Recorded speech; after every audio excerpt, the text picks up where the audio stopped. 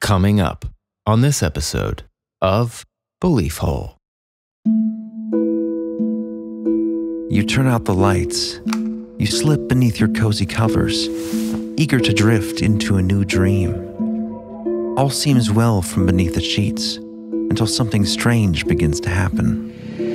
A curious vibration begins at the back of your head, pulling you out of your body. You sink beneath the bed to find a disturbing face grinning from the darkness. Something you didn't know was there. From light-beaming astral worms to camp counselor pyrokinesis, we explore the reality hidden just beyond the veil. So dim the lights and stoke the campfire as we present to you, curious listener, strange but true tales of the inexplicable and the unknown.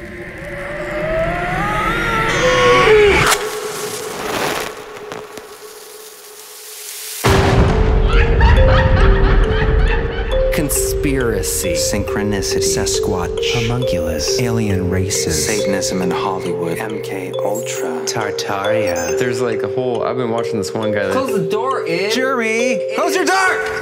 What's the, Inner Earth disagreements. Ghost Dad. I like that movie. Dogman, Bohemian Grove. Corey Feldman. Magicians are demons. Specters and Spirit spooks. summonings. Sleep paralysis. strange disappearances, Sky whale phenomenon. Alternative history. Shadow people. Shh, quiet, I'm trying to say words with the mouth. It's getting dicey out there. Poltergeists. that's cool. Anunnaki. What is the moon? Elf towers. I would never talk about it. That's old. Y2K. Cover-ups. Apocalyptic. Catastrophe. Vampire. Well, hello. Hello, hello. Hello, hello. Welcome to Belief Hole. I am Chris. I'm Jeremy. And I'm John. Fatality. We are back. Season 4, Episode 1. Season 4! Good to be back. And we've got an awesome episode, a strange listener stories episode. I'm so excited for this one. An incredible collection of bizarre and unexplained stories. We've got astral worms, we've got devils and dumbwaiters, sinister grinners, forbidden technology and automobiles, or something related to that. Tantalizing. Yes. And that's just to name a few. Might be our best yet. We've had some pretty great ones. It's going to be hard to top. I know. But I'm looking forward to the challenge. We are going to be up to it. Yes. And our listeners, with their awesome stories, are definitely up to it. Yeah, you guys outdid yourselves. Thank you for these submissions. Yeah, thank you for sharing your personal real encounters. Yeah. And anyone new that's listening out there, don't be afraid to share your experiences with us. We had some people send in some really interesting stuff recently that we just did on our private live stream. And anyone that has any video evidence or photographs or anything like that that are unique and spooky or whatever, send them in. Yeah, go to belieful.com and click on the listener stories button.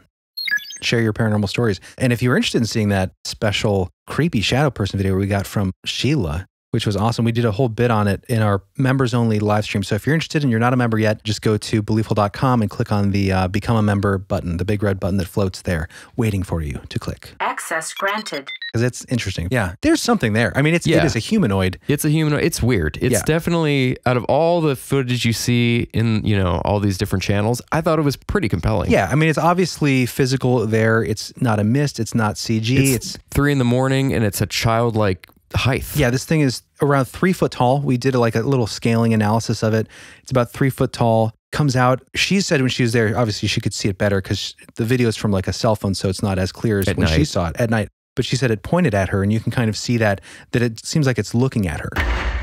And it comes from nowhere. Yeah, it's very strange. That's what I think is fascinating. Yeah, it's hard to tell because of the resolution, but you can tell that it is a small humanoid entity, all black, and it's just creepy as all so get either out. Sheila is a liar and she set it up, or there's something very strange there. And I trust Sheila. It sounds like she has plenty of stuff going on in her life when it comes to the paranormal. That's the thing. There's a whole backstory. Exactly. There's corroborative context to the story that includes her illness that she's been experiencing, which may or may not be connected to that, but also before this happened, 2 months before, she started seeing these robed, cloaked entities. She called them dark figures, shadow people. She even snapped a photo of this shadowy mist that when we zoomed in definitely looked humanoid-ish on top of the roof above her. So she tries to capture it. She said in 100 pictures she might get one with something in it. So it's not easy to do, but I think she captured some of the best footage of if that's what this is. It's by far some of the best footage I've ever seen. There's definitely an ecosystem of things out there around us that are unseen, that we can't see. The longer we do this, the more I believe that. Yeah. It's hard to deny. And we're going to take a peek into this unknown, unseen world a little bit today with some of these stories, because like every time we do a Strange Listener Stories episode, we tend to have these patterns. And one of the patterns that we have today are astral entities, shadow people, things of the unknown, the unseen. Yes. And some very bizarre ones. Yeah, and the astral one in particular that will be coming up in the second half of this episode, it's astral, but it's not. That's what I think is so fascinating about this. Yeah. I mean, it may not be astral. This is one kind of potential explanation for this thing, but it's something that our witness, our listener, may have experienced something passing through the astral to the physical, or saw into the astral momentarily. It's just a really bizarre story. Yeah. So stick around for that, guys. We got glowing astral worms and all kinds of stuff. Out-of-body adventures. Let's get into it. I'm excited for this. What's our first story, Chris? All right, I thought I'd start with a unique tale. This is something we have not covered yet on the show at all, really. We've talked, obviously, about mind over matter stuff. We've talked about morphic fields, which for those of you who don't know is the ability to perceive an invisible connection with other living things around you. But we are going to be diving into Sonia's story, and I call it pyrokinetics at camp. Oh, so pyrokinesis. Indeed. Fascinating. I was an aide at Camp Chenyachkuk on Lake George, New York, in the 1980s when I had this experience. It was after our campers had gone to sleep, and we were able to roam around the camp together. I was with a small group walking around the woods after midnight, and as a teen, you get to talking about mystical things. I was relaying a story or two my high school professor had told me about a friend who was able to heal a burn he had witnessed by meditation, and we got to talking about shamanism, making things disappear and such. We all got pretty excited about the topic, and as I was exclaiming back of how cool it would be to make a group of trees disappear, I had picked up a twig and said, "Or set fire to a stick." At that very moment, we all witnessed a spark from the twig in my fingers as I quickly, in shock, dropped it from my hand. Everyone was silent, and then I remembered everyone leaving in shock. Only one person from the group talked to me after that, and years later reminded me to never forget that it really happened. I know at this point in my life, I was very psychic about things. I was having almost daily OBEs, and felt that energy like adrenaline very often. I later, in my 20s, took a medical qigong. It is fascinating what we experience as teens or at other times in our lives that others have a way of totally dismissing. I will try to reach that friend from camp. It has been 16 years or so since we have been in touch, but maybe he remembers more from that night. Sonia. Isn't that strange? Yeah. So just by mentioning catching the stick on fire and it ignites in her hand. Yeah, you wonder like what could have created that in that moment. I do think that there is, I mean, from a lot of the stuff that I've seen, there is a bioelectric energy that people have, whatever you want to call it, chi or whatever. I do think that that is, it just, from stuff I've seen, I think you might be mentioning something here that's pretty compelling. Yeah, and I think, you know, John and I had the experience recently with the help of Megan. This reminds me of that in a way because it reminds me of chi, it reminds me of animal magnetism, also known as mesmerism, by the way, which was the forebearer of hypnosis by the guy Mesmer. We haven't done an episode on him, but we definitely should. Interesting stuff for sure, but it's all about an invisible natural biomagnetic force, which I think everybody feels on some level. And some people are more aware of it and others aren't. Yeah. It's so strange to think that like energy is everywhere. Obviously we are kind of batteries in a way. We produce a certain amount of electric energy. The idea that there is no way to manipulate that energy or that it's impossible to use it in something like pyrokinesis, harnessing that energy to focus it and, for instance, start fire. Right. I mean, heal. It's definitely, I don't see why it wouldn't be possible in some way. Yeah. Not that we know how to do it, but. Spoonbender. Yuri Gagarin? I don't remember what his name was. Yuri Geller. Yuri Gagarin was that cosmonaut. Right. Yuri Geller was the spoonbender. We could do a whole thing on him. He was in The Matrix. Huh? That little bald kid.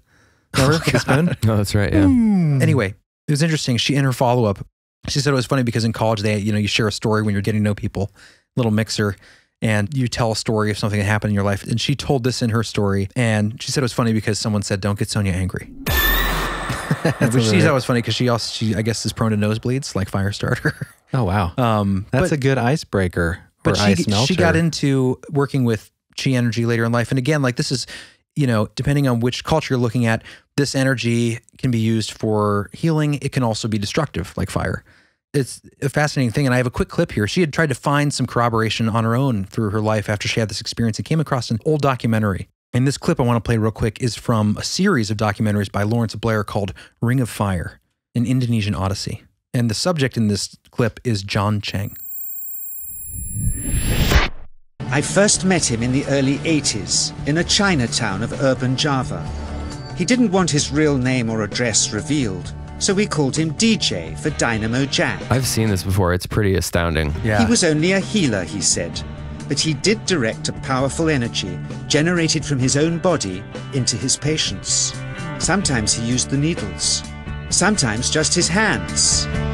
He called the energy chi, and it was so strong that he usually needed a grounder to hold his patients' feet. For years we followed him around Java on his healing rounds, pleading to be allowed to film him, but he always refused, saying his powers resulted from a type of meditation with an ancient tradition of secrecy. It was only when my brother Lorne was suffering from a serious eye infection that he finally allowed us to film him in 1987. This is crazy. It was nothing like any acupuncture I'd ever had. I was getting really powerful electric shocks and couldn't control my movements at all. The way he touches that needle makes his hands move like that. Yeah. And we meet together, this can get like electricity. Electric through the body. And is this because you're special? You have a special sort of It's body? meditation every day. It's meditation that does it. Meditation every day. Like you can touch me, like this, just like this. That's nutty. Yeah. For our sound recordist, it was also a shocker. Just shock the guy with his hand. That's like magic. Mm-hmm. Or burn the guy. Sound lady. That's so crazy. Now the sound lady's touching him and it's burning her just from his belly. This is the craziest part.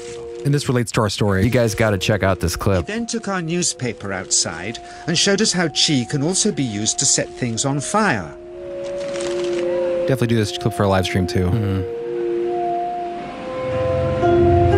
He's vibrating his hand intensely over the newspaper and it catches fire. Immediate combustion.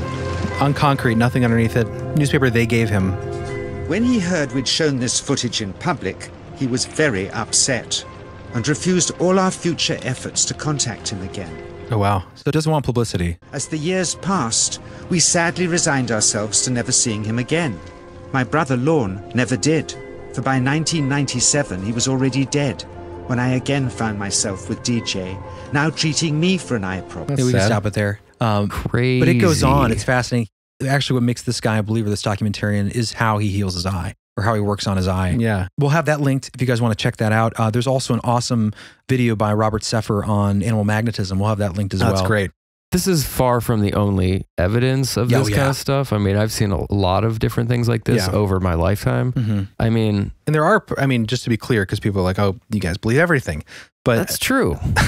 That's our job. It's the belief hole. Critically believe. But seriously, of course, there are people that do these kind of tricks, right? Oh, yeah. Magicians. I mean, a lot of charlatans. And you can't, obviously. That guy's not a trickster. No, but I think the difference, I mean, there's a lot of differences, but this guy was practicing.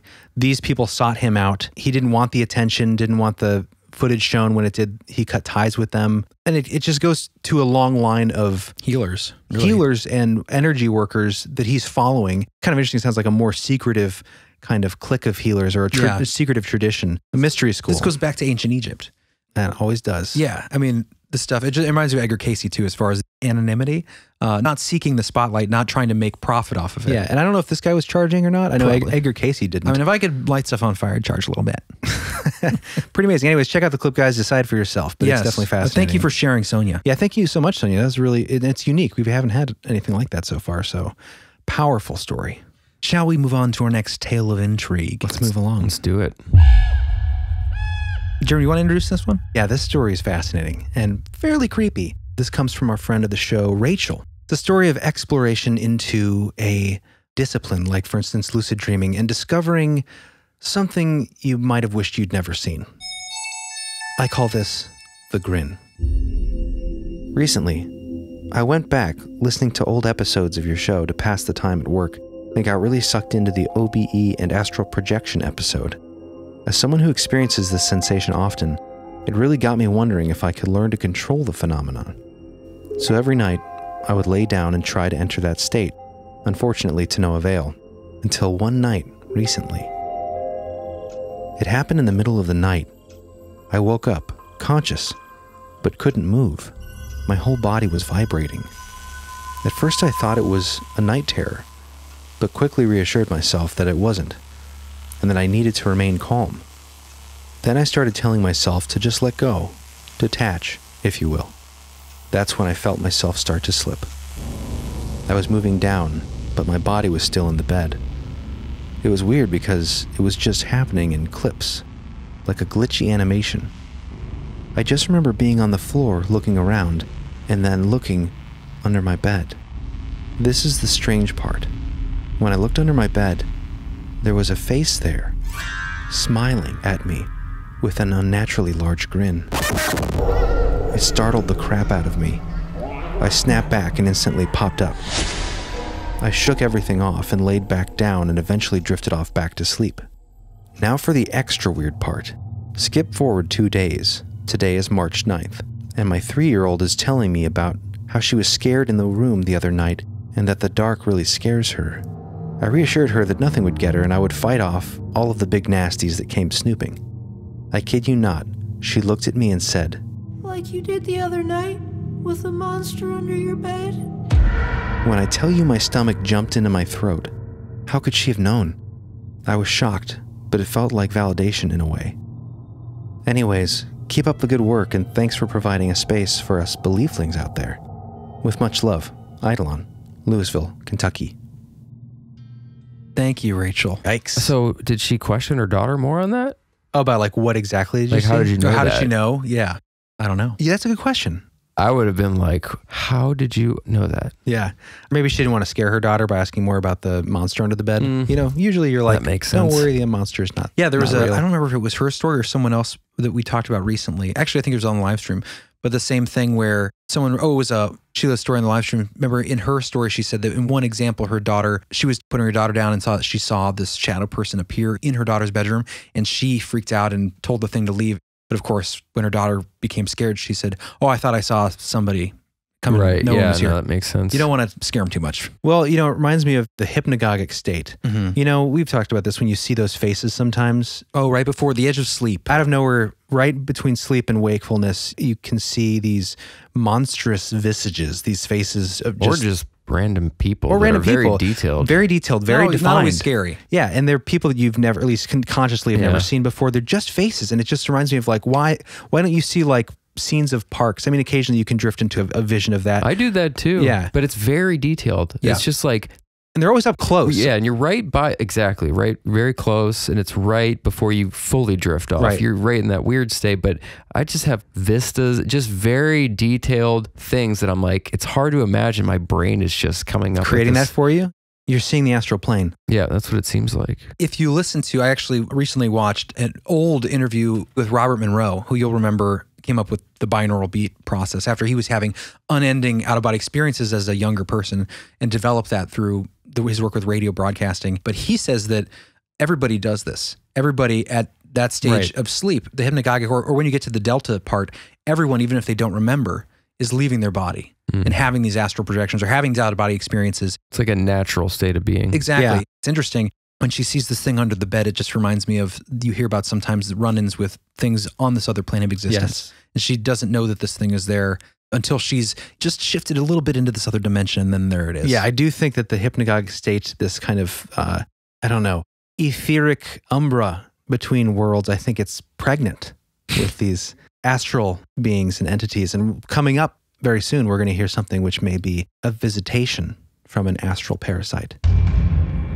It's never fun though when they're unpleasant. No, absolutely not. And it's I guess I should say this for when it's coming up, but I do think that there are these things, if this is all real, if you choose to believe or are open-minded to it, that there are things on this kind of astral plane, just like anywhere else in life and nature, that they are just going about their day. They might be feeding on us, but they are... It's part of their daily process. Yeah, they might... Taking a sip from For Jer. instance, an astral worm, which we might be hearing from coming up here, is not necessarily with evil intent. It is... Right. Its job, like we talked about the love slug on the live... Was that the live stream? Your hypothetical slug that feeds on your love? Right. A positive version Yeah. of the nightmare feeder, the, darkness eater.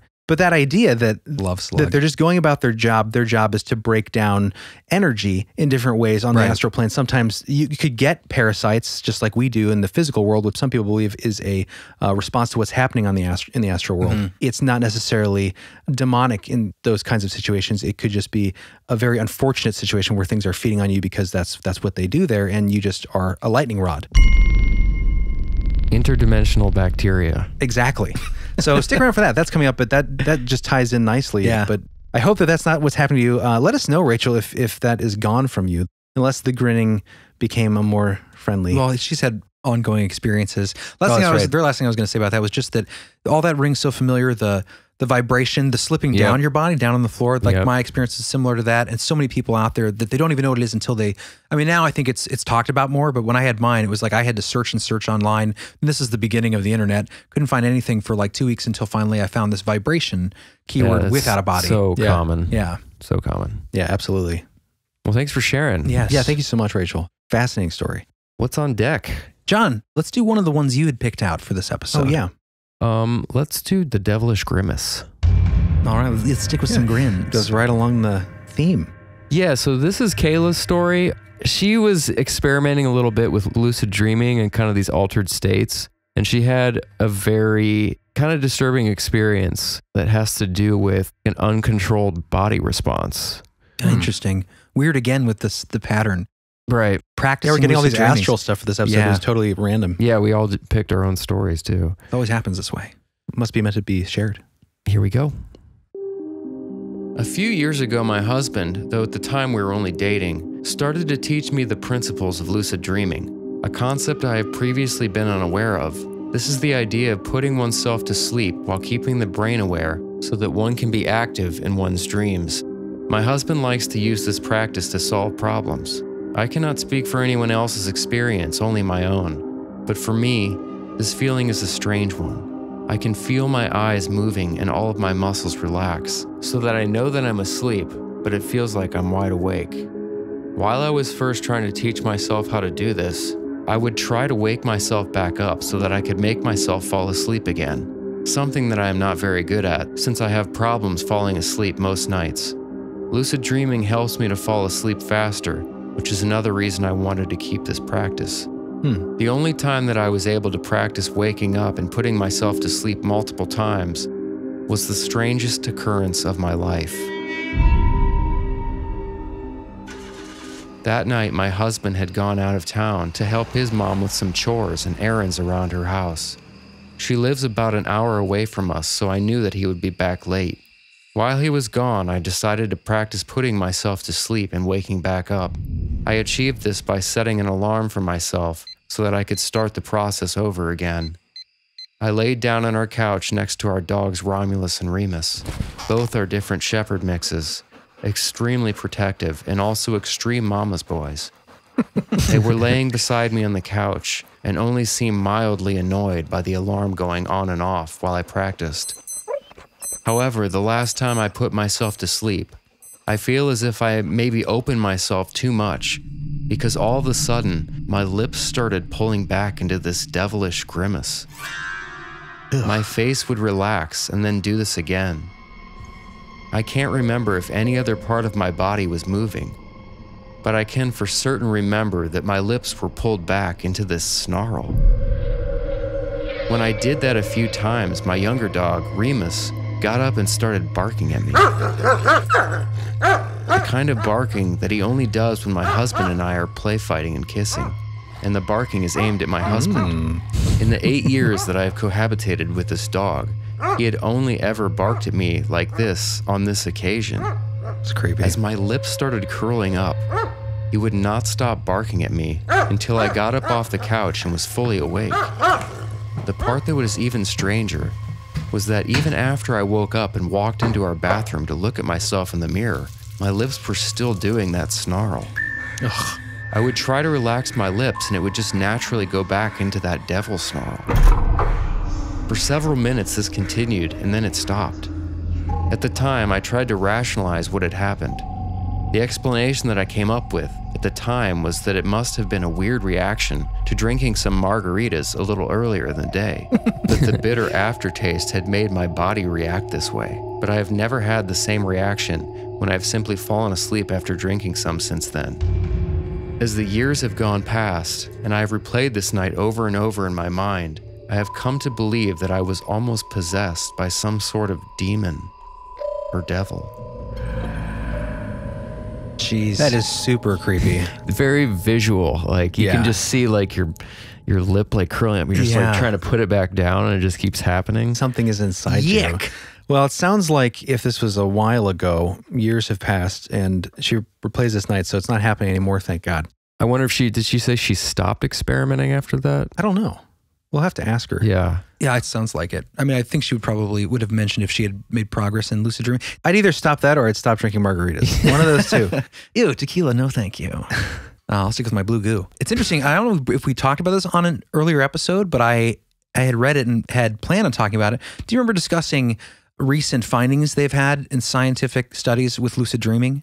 Communication from the dream state to the conscious state? This is super fascinating. And apparently, I always thought everybody believed the lucid dreaming occurred. Because I think we've all had experiences where we knew we were dreaming. Yeah. There are people that have never had that experience, and those people, it hadn't been proven scientifically. Losers. Unfortunate losers. It's an incredible sensation when you're in there. I've had them throughout my life. They're pretty rare. Yeah, and you get to do whatever you want most of the time. But usually your brain tries to trick you into forgetting that you're asleep. Yeah. It'll change the scene, which is always fascinating to me. It's almost like there's an adversary within your mind. It's like you're supposed to not know. Right. It's like you're circumventing the game. Exactly. We have one that can see. It's interesting, the studies that have come out, I don't have it prepared, so I'm not going to get super into it, but basically, the one that I had read initially was that this guy had tried to prove that he was having lucid dreams, and he was a scientist working in a lab setting, and so he came up with a strategy that he would move his eyes in the dream state, look around, because, you know, when you're dreaming, your eyes follow what you're doing in your dream, the rapid eye movement, REM. So he told his lab assistant, when I'm in a dream state, I'm going to sleep here, we're going to do these studies. When I get into a lucid state, I'm going to signal by moving my eyes so many times left and right. And then you'll know that I'm aware or whatever. And they worked this out. That's right. Really weird. And it worked. And now, and I just pulled this up from science.org, and I'll have this in the show notes. That's so crazy. But it's even more now, where they had a whole group of people doing these studies where they asked them like 150 questions. And then the responses turned out that it was 18% responded correctly to these questions that were asked. Questions that they could respond to by yes or no, basically by moving their eyes or smiling or frowning. And they set this up ahead of time. 3.2% of the questions gave the wrong answer. So 18% correct, 3% wrong, 17% were not clear, and 60% didn't respond.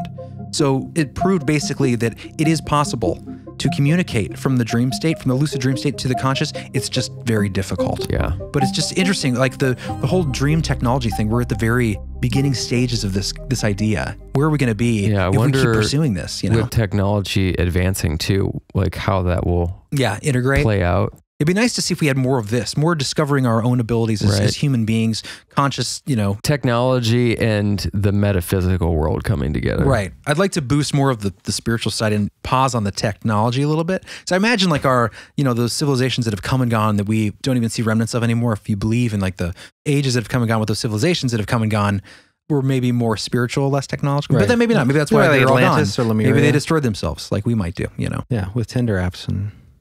What were you saying, John?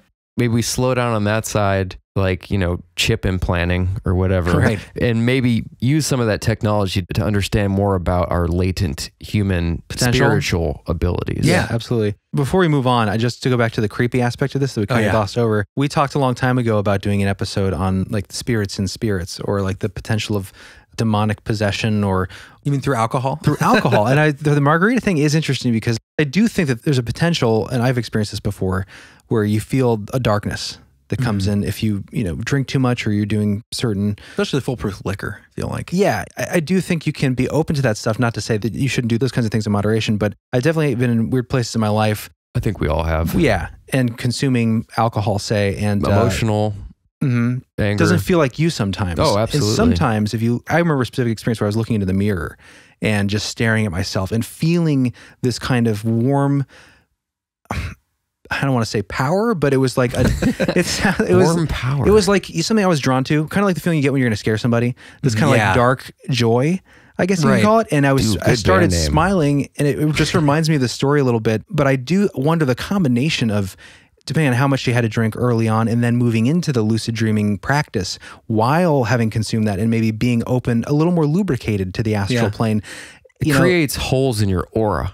Alcohol does. It opens up whatever protective barrier. This is how I view it. Right. And it's not to say that you're going to be possessed. Not to say she was drinking too much. Yeah, I just think alcohol in general, it just opens up your protective barrier for whatever these things are, whether they're energies or other dimensional beings, but it just kind of leaves you a little bit more exposed. Just like in the waking life, or in our regular cognition, same kind of idea. Like you're lubricated, you're more open to ideas. But I think, that can definitely transfer into your etheric self. But if you stick with Miller Lite or gas station vodka, you're fine. I think you're probably more likely. That's just because that's what you drink. It's just light alcohol. They can't get you as much. They should make a brand called gas station vodka. I'm working on it. Dude, is that what happened in Poltergeist? Remember when he's drinking tequila and he drinks the worm? What a synchronicity, because we have a story about an astral worm coming up. But the idea, didn't that possess him? Or something that happened? was a disturbing part of the movie. I forgot about that. Ooh, weird. Was that the sequel or was that the first one? Oh, Coach. She's great. I think that might have been the first one. You guys will know out there, and we'll get 1,000 emails. That was a freaky movie when it came out, I remember. I've been wanting to watch that again recently. I haven't seen it in like a decade. And if you guys are interested in learning more about that movie and the real life occult goings-ons behind the making of the film, definitely check out our expansion episode we did on cursed film sets and haunted movies. Such as Poltergeist, The Exorcist, and even some Bruce Lee stuff in there. And The Omen. Bruce Lee stuff was really fascinating. We covered in depth. Be water, my friend. Oh, so great. Go Bruce. All right, should we jump into our next tale?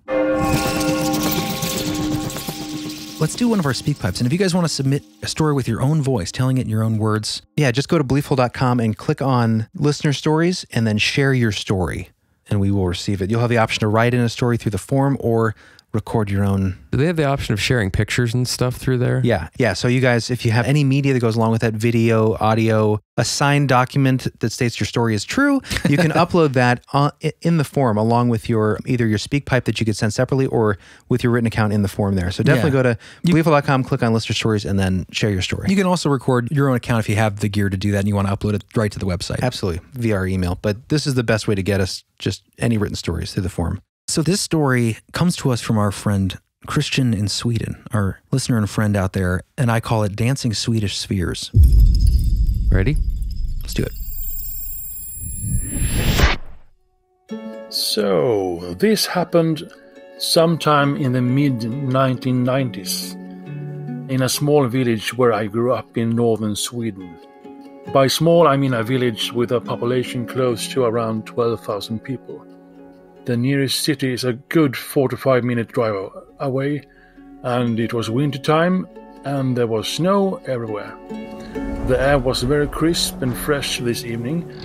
My mother and I were driving home from the supermarket after doing some shopping, a drive which takes about 10 minutes or so. Between the actual village and the clusters of houses in the outskirts, there are quite a few farming fields and smaller grass plains, and it's all surrounded by wilderness, woods and mountains. As we were driving down the small road to the residential areas where our house was, I noticed something in the sky above the grass field to the right of our car. The grass field was, of course, now covered with snow. This night was a starry night. Well, around wintertime, the sun sets around 3 p.m. in our part of the world, so it wasn't unusual with the early stars. I believe it was closer to 7 p.m. when this happened. So we pulled the car to the side and stopped to have a better look. At first I thought it was the navigation lights of an aeroplane. I also know what a shooting star looks like, and northern lights look like. And this was neither. What I saw was one green sphere and one red sphere flying around in circles. It was almost like they were chasing each other. And they were fast too. Mind you, this was well before the time of drones. These spheres flew around silently and much more gracefully than any drone. I also remember the colors reflecting in the snow below. That's cool. And the entire display or show, or what you would call it, didn't last more than a minute at tops before they ascended in the night and disappeared. But luckily, my mother saw it all too, so I know I didn't imagine things. To this day, I still don't know what it was. As a Christian, I'm obviously a bit biased in my worldview and on how things operate in both the physical and unseen world, but I can't unsee what I saw back then, so I'm a bit more open to the notion that there are more things between heaven and earth than we might realize. Absolutely. Well said. Good story. Yeah. Great story. The visual of that, where the spheres are chasing each other and the colors, the glow is reflecting in the snow. Yeah. It's such a cool visual. Well, it adds that aspect that it's not something far away in the sky. Right. You're actually seeing a reflection on the earth beneath you from the snow. I mean, that's, Can't be too far away. Yeah, and it's just such a beautiful, I don't know. His voice too helps with oh, absolutely. I mean, That's it's a fantastic perfect storytelling voice. And the corroboration with his mom, the fact that she was there to be their witness as well as him, it also helps as he grows up to not remember it differently. Like, oh, maybe it didn't happen. She was there to see it. Did he said silent too, right? Which to me is like so weird. They're silent and they're low enough to be seeing the reflection in the snow. Obviously before drones as well. Right. I was gonna say easily like my drone would have red and green lights, but there weren't drones then. Right. Think of like even an airplane flying low. You're not going to see the blinking light reflected in the snow. And they wouldn't be chasing each other, right? The lights independently. Yeah. Fascinating story. You hear that story a lot. Our friend Brian, who told his tale, we'll do one day when I can edit that monster down. But it's the same sort of thing, that the spheres chasing each other. That was in the Upper Peninsula of Michigan. That's right. But again, these two chasing each other back and forth, different colors, moving around quickly. They're playing. Yeah. My vote is sky creature. These organic life forms that live in the bioluminescence in the air above us with bioluminescence. That would explain the silence, the silent propulsion. Yeah, definitely interesting. What's really a bummer, I wanted to try to find some corroboration in Sweden around this time period, but MUFON, as we discussed earlier, Jerry, I think you came across this. Right. They're behind a paywall now, so the research is a little more challenging. Membership. Yeah. We should probably get one of those. It's not too much, but I was torn. Part of me was disgruntled by that, and the other part of me is like, well, I'm sure they could use the money for paying administrators and researchers and stuff. Yeah, for the servers and stuff. I think before that they just had the fee to sign up to be a MUFOneer. A MUFOneer, yeah. Which, by the way, I have the application for that. So we can pick up our own cases in the area. Also, if someone witnesses a UFO nearby, we get called first. Yes. Well, that's cool. We're like a node on the network. Exactly. That's right. Let's note it up. Working together to prove the existence of extraterrestrial life or just UFOs. Or at least keep track. On that note, you guys want to take a quick break?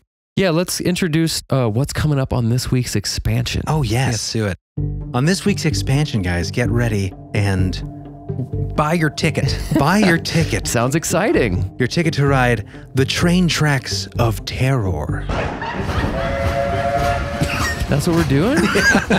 Sounds interesting. You were excited about that idea last time we talked about it. No, I thought that it was going to be hard to find stuff. That's what I thought, but Chris dove in. I did some digging last night. He conducted his own investigation. Ooh, he conducted it. That's right. Nice. Good pun. He caught it. So, yeah, Train Tracks of Terror, Railways to Elsewhere. I've got some interdimensional stories in railway stations. Ooh, I like that title. And I want to find at least one account from the beginning of the Iron Horse where someone was traveling through the wooded lands across the virgin landscape of America or Europe somewhere, and where they see something in the forest. That's my goal, to find one of those or a couple of those, because I don't have any of those yet. You're still preparing, but we do have stories from conductors themselves of strange things witnessed.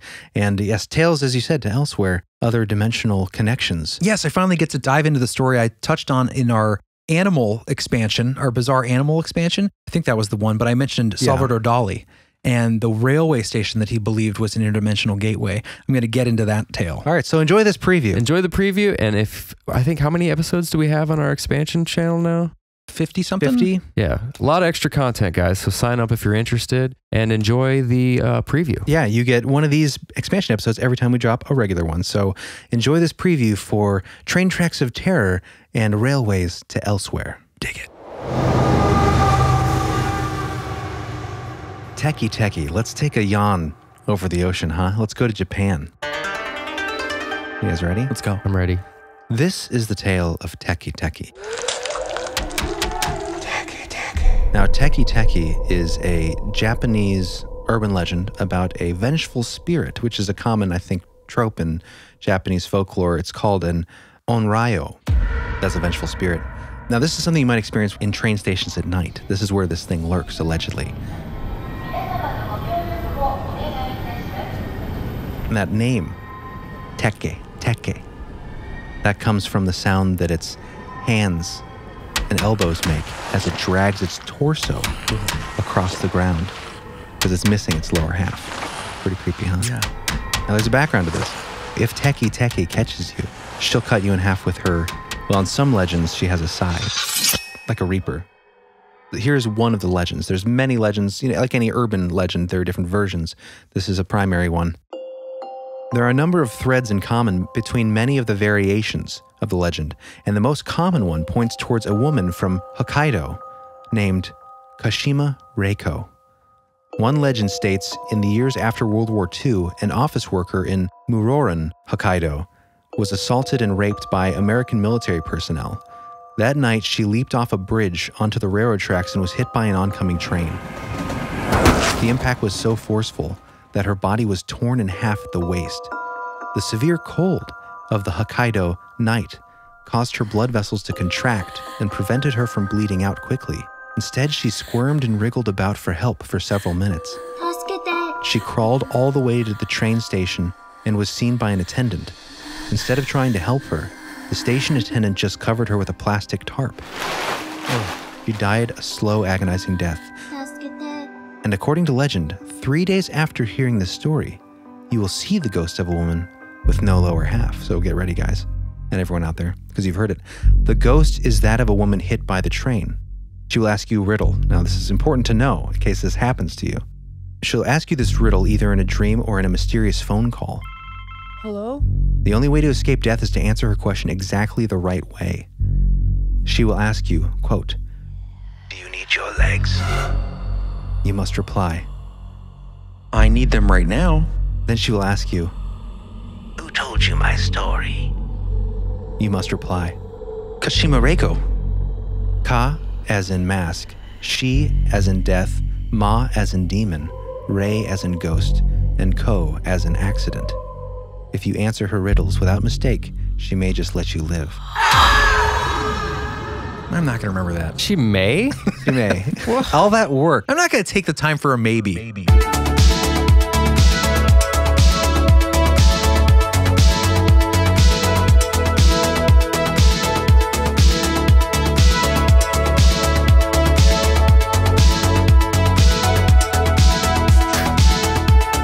Hello. Welcome back. Welcome into the mysterious belief hole, where we're going to regale you with more tales of strangeness. And to begin the second half of this episode, we will be doing another one that John has procured from our endless bin of strange tales. Who's this from, John? This is from Lena. Well, this is the one with the orbs, right? It is. Oh, this ties into the other lucid dreaming story. This is an experience Lena had where it's like a series of events that kind of builds up to this. I don't want to give it away, but this experience she has upon from waking, and it's definitely in the high strangeness. Shocking revelation. Definitely bizarre. This is one of the most bizarre. This reminds me, it's very cinematic, almost like Poltergeist, like we talked about before, where there is this crescendo of activity. Right. And it's interesting because it seems like Poltergeist activity at the beginning, but it kind of leads to this almost sci-fi thing. Yeah, interesting. This is a story about strange activity and a floating orb. In 2014, my husband and I were living in a newly built home in a suburb of Georgia. During the time that we lived there, a series of very odd events took place. The first event was when my mom was visiting from out of town. We spent the day out at the mall, during which time my phone was stolen. Mom, have you seen my phone? When I arrived home and tried pushing the front door open, it felt as if someone was on the inside pushing back. On top of that, my mom and I both heard footsteps coming down the stairs. This naturally made me nervous, especially since my phone containing my personal info had been stolen, so I called the cops. But of course, when they arrived, nothing was out of the norm. On another occasion, my husband and I were downstairs and heard a loud crashing sound coming from upstairs, as if a large picture had fallen off the wall. Though we both looked around, we found nothing out of place, even in the attic. In another case, I was laying in bed facing the master bathroom doorway, and just as I opened my eyes upon waking, the door immediately slammed shut. Another evening, I was taking a shower in the master bathroom, and as I was rinsing my hair, I heard a whooshing sound as if the glass shower door had been opened. Ugh. So I opened my eyes thinking my husband had opened it, but nobody was there.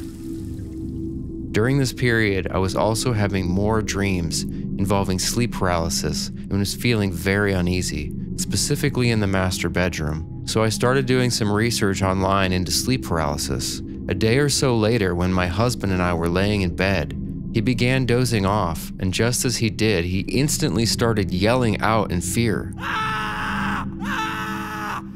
When I woke him, he said that he was dreaming a giant spider was coming down off the ceiling towards me. I hadn't told him that I was looking into sleep paralysis, which apparently often results in people seeing giant spiders coming down a web towards them in their bed. It was even more strange that the spider was coming towards me instead of him, since he was the one dreaming it. All of this culminated to one morning, sometime later, when I was in bed alone. It was just beginning to be daylight, and my husband was down in the kitchen.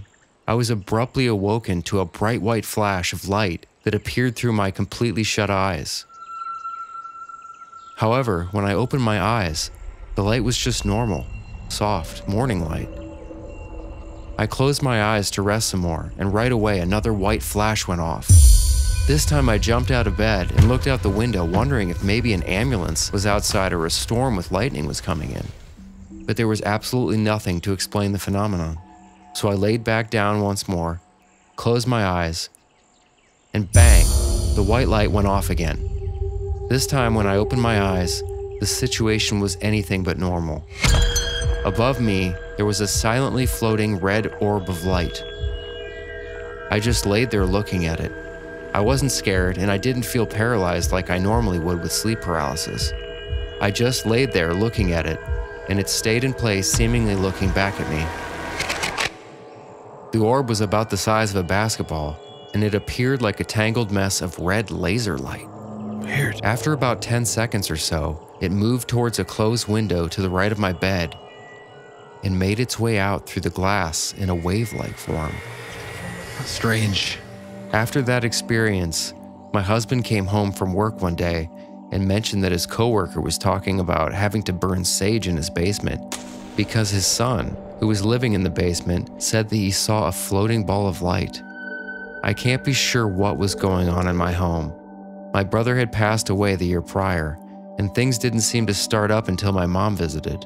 But hearing that someone else saw an orb in the same area makes me wonder what it possibly could have been.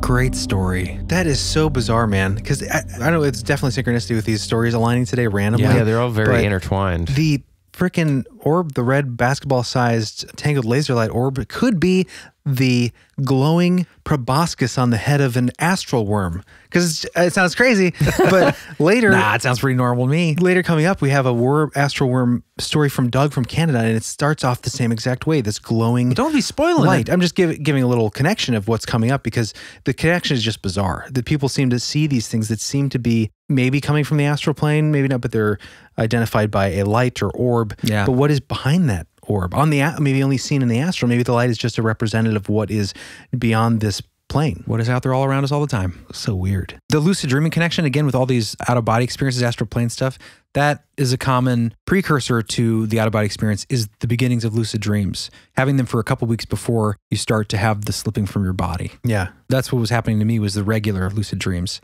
That's common for people. The astral, the spider thing that was seen, was that her child seeing that climbing down on her? Husband, yeah. Sorry. I've had that experience with just, the waking hypnagogic state with these giant spiders, and people talk about astral spiders. Yeah, I've heard that a lot. Yeah, this just ties in because I had this prepared for Doug coming up with the worm, but this comes from a self-proclaimed pagan witch's website about astral travel and astral planes and what she's dealt with over there. I think it's a she, it might be he. I'll just read the short quote.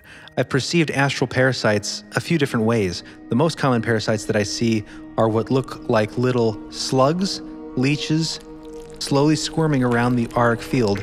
There's also spider-like, crab-like parasites which move a bit faster. The more stubborn parasites are the ones that I perceive as having tentacles. These tentacles begin reaching in past the aura and into the physical body. I usually see this as going towards the genitals or the heart area. Weird. So two most important places. That's in the human weird. body. But I think that what stuck out to me was just the spiders, and then the leeches, worms, slugs. Because we have something coming up that this could lead right into that if we want to. Sure. Yeah, let's do it. Okay. Well, thank you for that story, Lena. Yeah. Thank you, Lena. Thank you so much, Lena. This season, we're going to be exploring this astral realm because I've got a couple of really good books on this. Let's do it. All right. Well, let's dig right into the astral with Doug from Canada. This one's called The Worm. Well, the Nightworm Cometh, or what did you call it? Oh, initially, yeah, something like that. But I just changed it to The Worm. Oh, really? It was The Worm Comes at Night. That's better. Okay. I woke up one night with the sense of something being in the room with me. I was laying on my side, and when I opened my eyes, I saw a small orange light, like the ember on a cigarette, in the air in front of my face. That's what I was convinced it was. It was slowly getting closer, and I was sure it was going to come into painful contact with my eyeball. At some point, I realized I couldn't smell cigarette smoke. This must be something else. At that point, its form was revealed to me. It appeared like a giant, segmented, transparent worm, reared up cobra style. Weird. And the orange light was on the front of its head. I didn't feel fear. I was observing the scene with a detached interest, and then I felt extremely tired, like I'd been shot with a tranquilizer dart, and my eyes slid shut as sleep took over. This whole event didn't take long. I'd estimate 20 to 30 seconds. I've never heard a similar report and wonder if you gents can shed some light on this. Much love from Canada. Doug. Thank you, Doug. Yeah. Not to scare you, but something astral's feeding off of you. I mean, maybe it's just trying to make suggestion. friends. Yeah, I mean, there's a weird little aspect at the end there where it put him to sleep. Yeah, quiet now. Quiet, I must continue my breaking down of your auric field for my feeding That's weird. my larvae. Yeah, hopefully not. Sleep now. I hope you haven't experienced anything negative, Doug. Sleep. Very strange. Very, it's unique, but it has these threads that tie in. So, by the way, a segmented worm is an annelid. What is that? I just wondered if there's a name for that segmented worm. What do you mean? Like it has little rings around it? Yeah, the ringed. Yeah, they're called annelids. The segmented worm. I thought you meant the word itself was an annelid, like some sort of no. noun. That's the name. That's the kind of worm it is. But the reason I want to know is because this is another theme too, is I was looking specifically for segmented worm-like astral entities, and using that extra keyword helped me find one. Ooh. That actually comes from the Trans-Allegheny Lunatic Asylum. Awesome. There is a gentleman by the name of Thoth Rises on TripAdvisor from Richmond, Virginia, but he had an experience there. And in his review, he wrote, "Then, during the 11 p.m. flashlight tour of the children and adolescent unit, my phone cam inadvertently caught a ghostly entity resembling a foot-long luminescent segmented worm, not visible to the naked eye, hovering in a patient's room. I was taking pics of the original bulletin board showing the historic 11/22/1994 doors closed sign. I discovered the entity later when downloading pics. I've ruled out logical explanations and believe this is an authentic, anomalous spiritual entity existing in a portion of the electromagnetic spectrum not visible to human eyesight." There we go. Disincarnate human, demon, astral wildlife? iPhone 4S cam flash off and taking pics using small flashlight.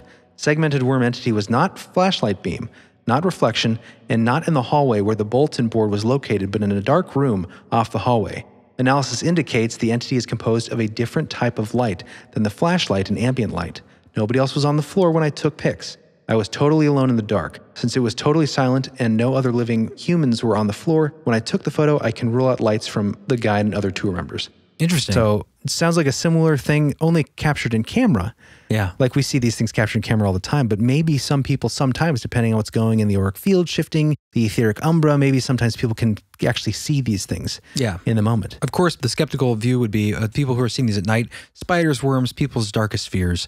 In the hypnagogic state, you're seeing this stuff. Right. But I choose to think that it's more likely that there are creatures all around us all the time that we can't see. Yeah. Why not? They're in the three-dimensional world. That's right. Exactly. And the fact that they're patterns, the fact that they are. Right. There is there's a belief too, and I'll have links to this stuff in the show notes, but the idea that the physical parasites that we have in our bodies and stuff are minions of the astral, the larger etheric entities. Yeah, it's going a little far. Because they feed on our anguish, our pain, our suffering. And what's happening in the astral or in your energetic field on the other plane or whatever can over time break down elements of your health, which can then feed that parasite more in the astral because you're suffering. It's kind of an interesting concept. If you have astral parasites and you're interested in getting rid of them, we'll have links in the show notes of different we ways. We have a course actually we're selling.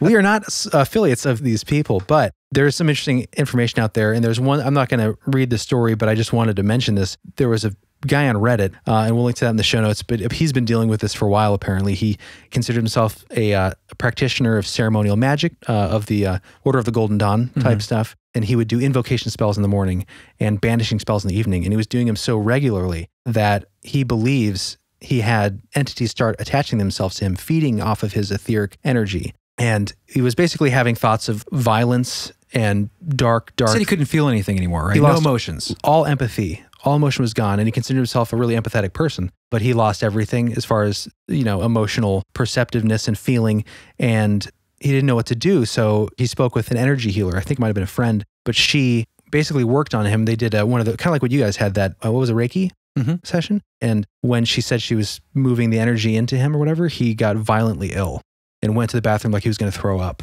Weird. And after that, these things were pretty much gone, like 90% gone. The theory was that the ceremonial magic that he was doing every morning and night was creating a beacon of light in the astral plane, saying, "Come here. I'm available for your suckling," or whatever. Yeah, and as that website I referenced earlier, The Witch or whatever, she had mentioned specifically something on this, that astral parasites are exactly what they sound like, energetic entities that are parasitic in nature. They aren't necessarily malevolent any more than physical parasites, but just like physical parasites, they're not something we want and are harmful. They're all a part of a spiritual ecosystem, like you guys just mentioned. I liken them more to the creatures that are meant to break down excess pools of energy. When we begin ceremonial magic or what have you, or any other form of energy work, we begin to light up on the astral. To these creatures, it's like a moth to a flame. They're drawn to that energy and want to start breaking down and eating that energy. Yeah. And that's what that guy had said on Reddit, a totally different person. I just thought that was interesting. Like there is this theme. It's not evil. It's just doing what it naturally does. Right. And it can be very dangerous. Right. Yeah. But it's not like when I think of something that's evil, I think of it enjoys. Intention. It's like sadistic. It enjoys hurting. This is just like, it's the way it survives almost. Not to say there aren't evil things out there. I'm not for saying sure. that, but like it's no more evil than us killing a chicken to eat it. Yes. Vegetarians are like, that is evil, John. Yeah, well, I disagree. I used to be vegan. I remember. We were raw vegans. I know, and I got really sick from it. Anyways, that's another topic. So yeah, it's just interesting to think about it from the standpoint of them just using it to sustain itself. Like there's beings out there that just part of the food chain or whatever. I think about all the beings in this planet that just feed off of, breaking down organic matter. Exactly. Worms, mosquitoes, and bacteria. Ticks. Think about ticks. At the microscopic level. Yeah. Yeah. Ticks are just, they're dicks. Ticks are dicks. That's a shirt. On that note, can we please make a shirt that says ticks are dicks? Just like the tick, they're just like with attitude. That's like a Goodwill shirt you'd find. The tick, it's like putting gum under the table. But like not tipping the pizza Doesn't guy. make any sense, and everyone's like, well, I guess that's true. Ticks are dicks. It's true, but I don't understand how that means anything. All right, we're doing it. All right, let's go into our next tale. So this next story comes from Cass from Wabash, Indiana. Classic haunted tale. I won't get more into it. We'll just let it play and then we'll follow up afterwards. Awesome. This is called Devil in the Dumbwaiter. This happened about 25 years ago in historic downtown Wabash in a place called the Market Street Grill Restaurant. Yay! Thank you. I set that up well. All right, ready? Yeah, let's do it. Hey guys, my name's Cass. First of all, I just started listening to your podcast recently. I really enjoy it. You're doing a great job. I hope that you keep it up. Yes! My story is from when I was a teenager. I lived in a small town in Indiana, and I used to work in a restaurant in the historic downtown area, and it was in an old building. And the restaurant itself was on the bottom floor, and then the kitchen was on the second floor. And there was a dumbwaiter that went down to the first floor if we were delivering the food that was cooked or receiving dirty dishes back up. And there was a bellhop at the top of the dumbwaiter. And so down below on the first floor, it would light up with whatever number was pressed on the bellhop when we would send food down. So you would have a list of the waitresses. So you hit their number to send it down. Well, one day, a friend of mine went to work early to finish up washing dishes that were left over from the night before, and it was just him and I there, and we went down because the linens and stuff that got cleaned would be inside the atrium on the first floor, and we went downstairs to grab the towels and stuff. As we were walking back in, the bellhop was just going crazy, like buttons pressing constantly, you know, bing, bing, bing, bing, bing, bing, just kept going through all the numbers. And we just thought somebody was up there messing with us. So we headed up the stairs, and as we round the corner and looked next to the dumbwaiter, there was no one standing there, but the buttons were pressing by themselves. And my buddy was like, what the? And as soon as he started to say it, it just stopped. Weird. There was another night up on the second floor where the kitchen was. They also had a catering area, and there were TVs out there. And my brother and I were sitting out there watching a game, and the bathrooms for the catering area were at the back of the room. And we were standing there, and someone started knocking at the door to the bathroom. I thought that was really weird, and I walked over there, and I opened the door, and I was looking around the bathroom. Nobody was in there. So I started walking out, and as soon as the door shut behind me, it knocked again. So I turned around, and I was like, what the heck? And I knocked on the door just to be coy, and it started knocking again. And I swung the door open. There was nobody there. It's freaky. That was really weird. The last thing that happened there was also up in the catering area. I had rolled a metal cart out, and I was doing some food prep, and there was a wood floor that was a little bit raised. It was a walkway that went back to where the bathrooms were.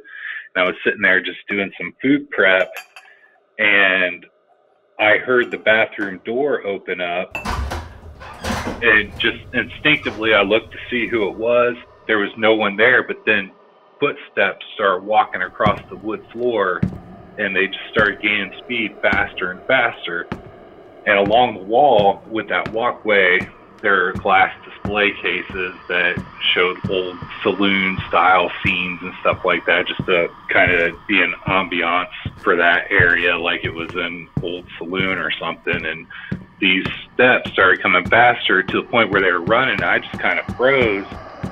And then right when the steps got next to the display case that was 4 or 5 feet away from me, something banged on the glass really hard. I dropped what I was doing and just ran down, and I clocked out, and I never went back to work there because it freaked me out so bad. So those are my stories. Again, you guys are doing great. Thank you for listening, and I look forward to listening to the rest of your stuff.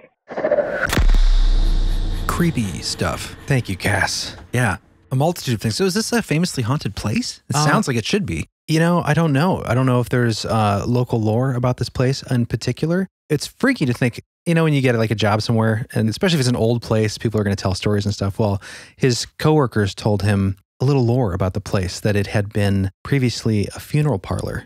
Oh, there you go. You could even see downstairs, there was a bricked up part of the wall where a drive comes up to the basement on the outside, and they said that's where the hearse would come in. Pick up from the mortuary, and from the morgue, right? The hearse, when it was no longer a funeral parlor, the hearse had been bricked up inside, and that his current boss, Bill, had disassembled when he took over before Cass started working there. So that was what he was dealing with at that time, was that legend, right? That, you know, he wanted to know if that was true or not. He wasn't sure if they were pulling his leg, but to make that even freakier, the basement where he would have to occasionally go down and employees would have to go down into, it had one of those, he called it like a tumble bell timer for the light switch. You know those where you turn the light on and it starts ticking. Oh, yeah. And you have to make your way through the basement to get whatever you need before it comes back and shuts off on you.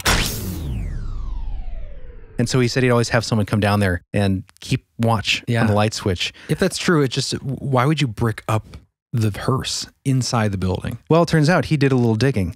And even on the website now for the restaurant, you can find this.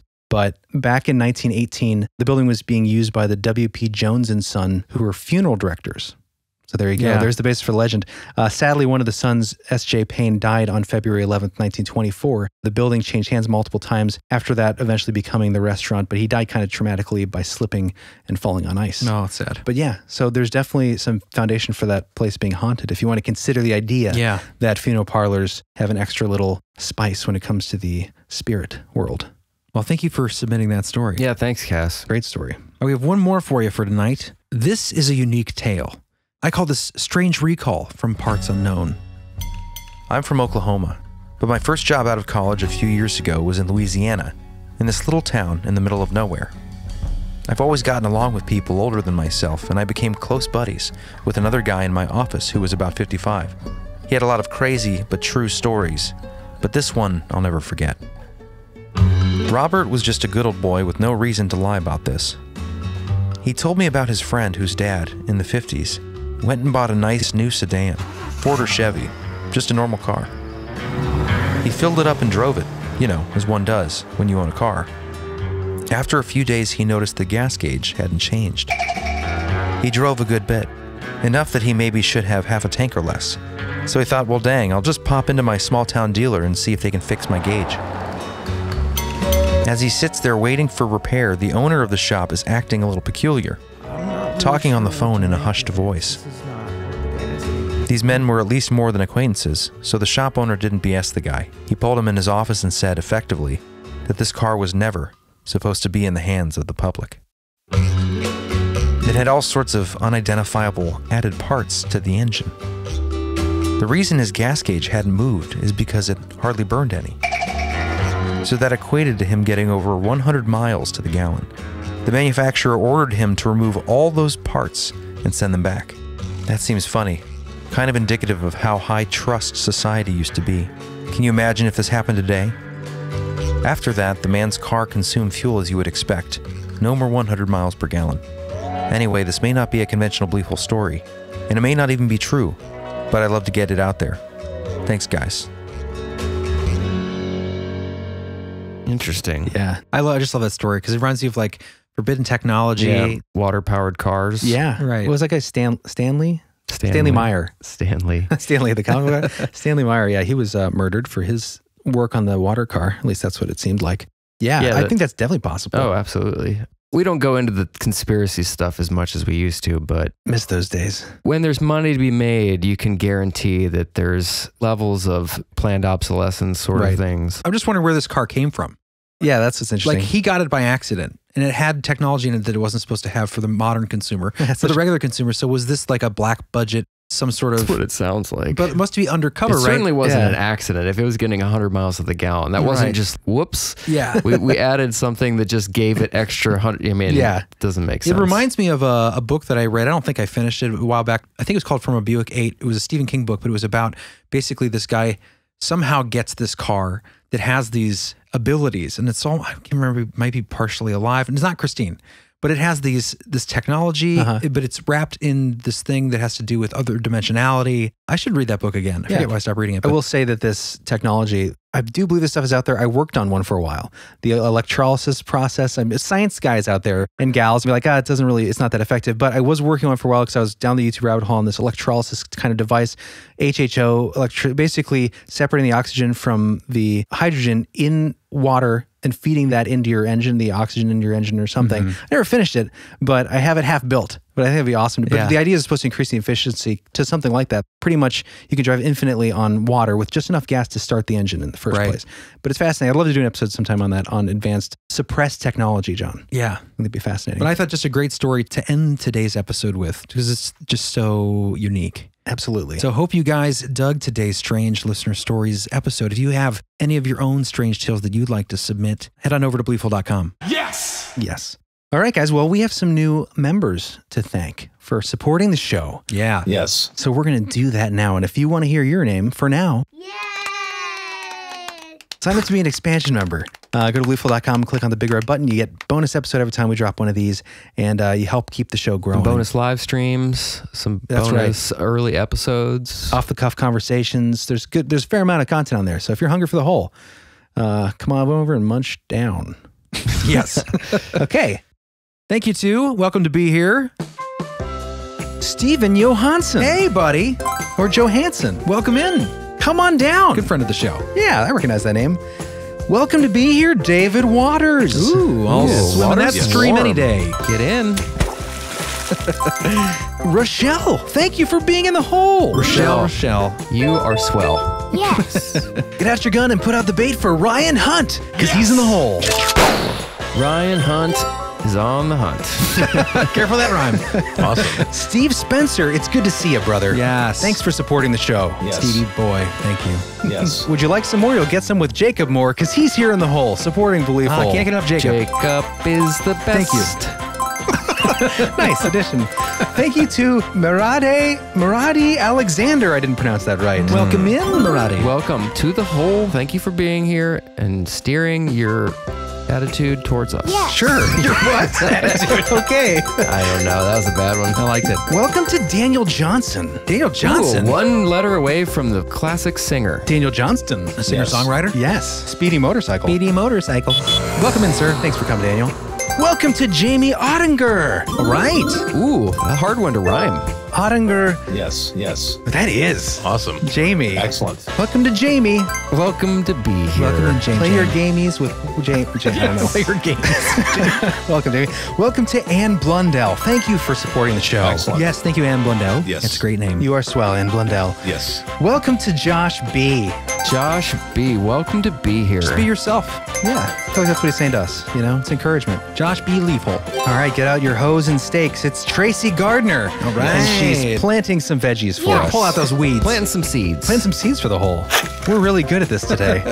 And finally, our final welcome for this day, this Believeful episode, is Katie Tedder. Yes. All right. What a cool name. Nothing better than Katie Tedder. Nothing better than Tedder. Absolutely not. Give a big teddy bear welcome to Katie Tedder. Oh, thank you guys so much for supporting the show. If you haven't heard your name yet, stick in there. Stick in there. Is that what you say? Sure. Stick around, hang in there, because we are getting through these names. And if you want to hear your name before we move this tier up, sign up soon. We know we've said that before, but we are going to be moving this to a higher tier just to slow it down, because these can go on forever. And make sure to come on over, sign up for the expansion, and join us as we delve into the spooky stories and strange goings-ons on the train tracks. This is going to be a great year for us. We're going to continue to make improvements to the show and keep putting out awesome shows for you guys. So, and a great year for you guys, because you can be here with us and we can enjoy your company. If you don't have friends or you're bored, come join us in the hole and keep the because we show no longer have moving friends. along. We no longer have friends because we spend all our time here. That's true. With you. Yes, pretty much. So thank you for being here. Don't leave us, because we need you. And hey, by the way, feel free to like, share, and review the show on any platform you choose. Spotify recently opened that up, so if you're listening there now, click on the option to rate the show, and why not do 5 stars? You know? Also, why not? iTunes reviews are great. iTunes reviews are awesome. Facebook you want to head recommendations. over to YouTube and hit subscribe and like the shows on there too. That's awesome as well. And we see those, so thank you for all of you who have done those, because we do see those come in, and we really, really appreciate it. If you can't, sign up for the show, no worries. But if you like the show and you appreciate what we do, then those little things help a lot too. Yeah. And if you lend someone your car, leave it playing on the radio. When if you own a billboard in a high traffic area of a downtown metropolitan area, feel free. That'd be awesome. Let us know. Please do that. We'll give you a large JPEG file. We'll give you an NFT. Yeah, sure. All right, guys. Someday. Thank you for being here. Yes. And we will see you next time on Believe Hole.